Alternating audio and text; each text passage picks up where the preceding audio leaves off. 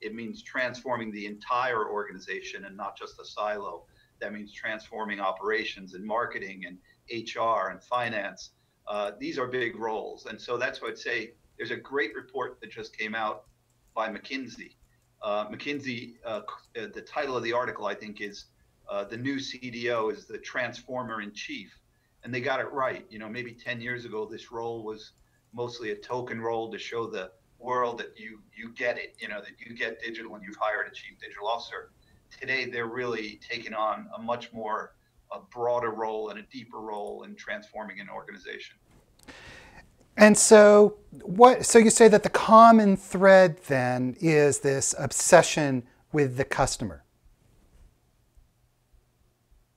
Yeah, I think the best example of that is what Mike Bracken did at Government Digital Service in the UK. Here's a good example.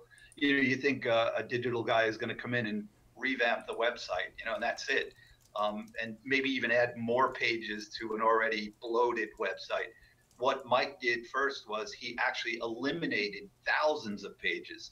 And I think a frustration that a lot of American, I would call them customers, of a government website would have is you go to the website and you want to get something done. You want to get a permit in Rhode Island to do fishing, or you want to get a driver's license to not have to sit at DMV all day.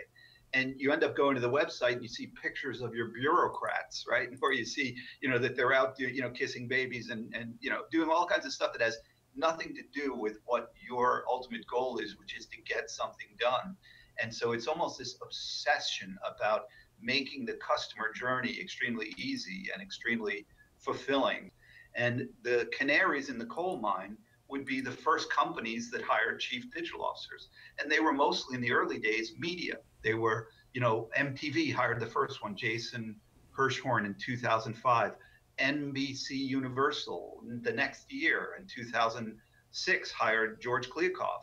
These were defensive postures against the disruption caused by Napster.